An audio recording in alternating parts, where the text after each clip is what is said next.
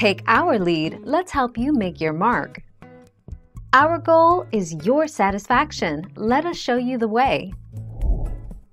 Grounded theory involves the collection and analysis of data.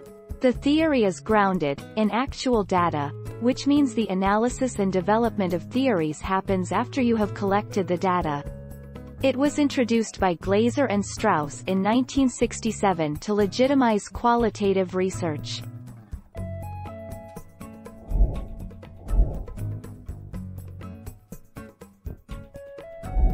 Make your mark, take our lead. Grounded theory works when it explains how study participants address the problem at hand and related problems. A theory is modifiable and can be altered when new relevant data are compared to existing data.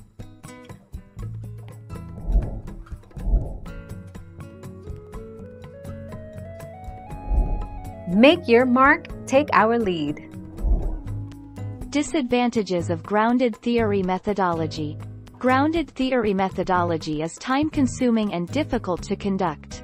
There is a great room for researcher-induced bias. Presentation of research findings in grounded theory is not straightforward.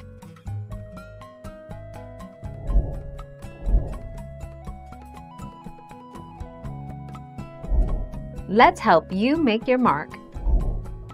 Grounded theory differs from either qualitative content analysis or thematic analysis because it has its own distinctive set of procedures, including theoretical sampling and open coding.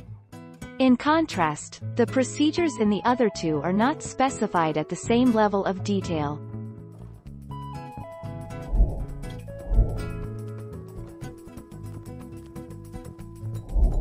Let's help you make your mark. According to Charmas, grounded theory refers to a set of systematic inductive methods for conducting qualitative research aimed toward theory development. The term grounded theory denotes dual reference. A method consisting of flexible methodological strategies and b. the products of this type of inquiry.